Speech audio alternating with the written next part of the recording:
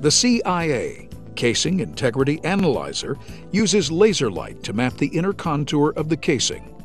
Then the procedure is repeated under vacuum. If there are separations in the casing, the contour will change.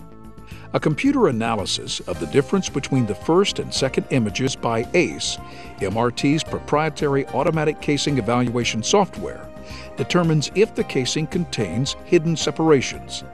A thorough image library of conditions is available for operators to reference. CIA is required in all MRT plants, and every casing is inspected with this procedure. CIA is also available for after-cure inspections. In typical plants, not all casings are inspected.